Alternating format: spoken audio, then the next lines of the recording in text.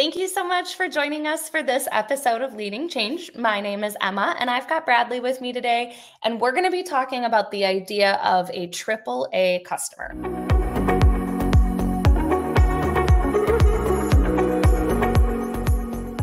But before I get to all the questions that I've got for you, can you give everybody an introduction? Yeah, sure thing, Emma. Well, thanks for having me on the show. So for those of you who I haven't had the pleasure to meet yet, my name is Bradley Adams. I'm one of the co-founders of howAerogami. And what we're solving is how people save and interact with the policy documents on their phone. So our goal as a group is to make sure that when someone buys coverage, they know exactly who they need to call and they can get to those resources as quick as possible. There's a lot of cool things we're doing in mobile experience, but we'll save that for our discussion, Emma. Sounds great. Well, thank you for joining me. And I teased this already. So now it's like time for the grand reveal. We're going to be talking about this idea of a AAA customer, but I think before we dive into what that all means and kind of pertains to the entire conversation, can you give a definition to people of what we mean when we're saying that? Yeah, so we're certainly not talking about the membership or roadside assistance business, that's for sure.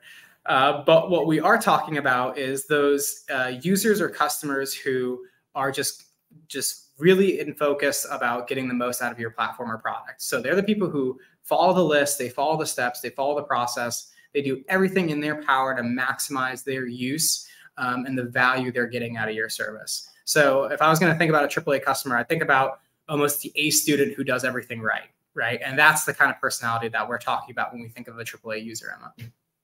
So when we were having this conversation, I did the grand reveal of the fact that I am in fact not a AAA user for most things. And I think I fall into the category again of most of the general public. I was actually, though, toot my own horn, I was a straight A student, but once I graduated high school is when I stopped being quite so compliant with everything in life, I think. So what happens when we start to design our solutions or our offerings with that AAA customer and only them in mind? What kinds of scenarios do we run into? Yeah, well, I think we miss out on a lot of the other people in the room, right? So it's easy to look at that core audience and say, oh, well, someone's doing it, therefore, it's enough, right?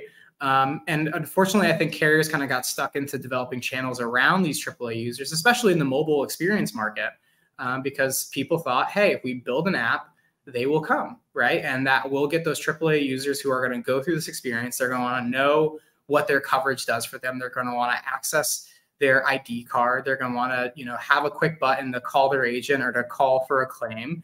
And the truth is, now that we have the data and we've seen how these mobile experiences have been built out, that most people aren't that customer. Most people aren't AAA users. They're not going to go through that full process and say, hey, let me download the app, set up the account, and do everything I need to maximize my uses of coverage. And so then what happens with carriers is you get into this 0 and 1 mindset, where it's either there's one experience built for everyone and there's an experience built that everyone is missing out on. And unfortunately, we see that with policy document delivery, right? It's either you download the app and you get the full digital mobile experience that we hope for you, or you're stuck with this paper copy saved in your emails and attachment, or that you have to print out and keep in your dashboard, which I think your story, Emma, about not being a AAA user was your husband putting that insurance card for your car on your hood to make sure that it ended up in your glove box. So just to add context to that, after our initial conversation, I told him that I shared that with you, and he goes, don't lie. I've just started putting it into your glove box for you for the last couple of years. So I can't even make the claim that I take it from the hood of my car and put it into my glove box anymore. Going back to, again, I am really not the AAA customer when it comes to how I interact with, again, many of the services, insurance specifically, in my life. But so I guess where I want to kind of like take the conversation is maybe offer some alternatives to people to kind of think through, like, what do we do to make sure that we're meeting everybody where they're at, as opposed to assuming that just because we've created it, they will come. Mm-hmm. Yeah. And I think it's such a valid point, Emma, because in many ways, we already think about that for so many parts of the business. So when we think about marketing, right? If someone said, hey, we're going to invest our entire marketing budget into just doing a postcard, send out for the people in this local community that we want buying our coverage, everyone in the room probably be like, that's crazy. Why would we, just invest everything in this one part of our marketing strategy when we probably want to be hitting them from a couple different angles, right? We want to be able to give some marketing budget to the agency who's local and the agent that they're going to be connecting with, or maybe we want to run social media ads, or, you know, if you're a really big carrier, maybe you sponsor a Super Bowl commercial, right? And that's all part of this overall approach to make sure that when people are thinking insurance and thinking about this very critical need for them, that they're thinking about your brand first. And I think the same could be said about this mobile experience element.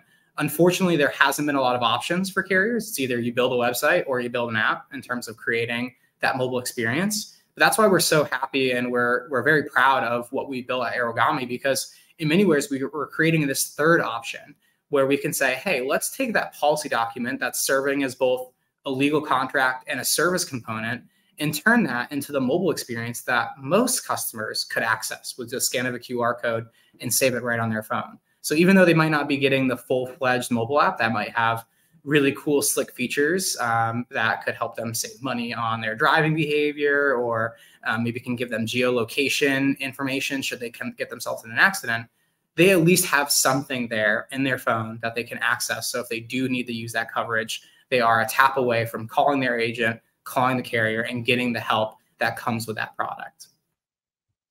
Well, thank you so much for joining me for the conversation. And for anybody that's not, make sure you make your way over to Bradley's LinkedIn, give him a follow, and certainly reach out to either one of us if you've got any questions about the conversation. But thank you again for joining me, and for everybody for watching, and have a wonderful day. Thank you so much for joining me for this episode of Leading Change. If you liked what you saw, be sure to subscribe and come back weekly for more expert interviews on digital transformation, change management, and emerging technologies.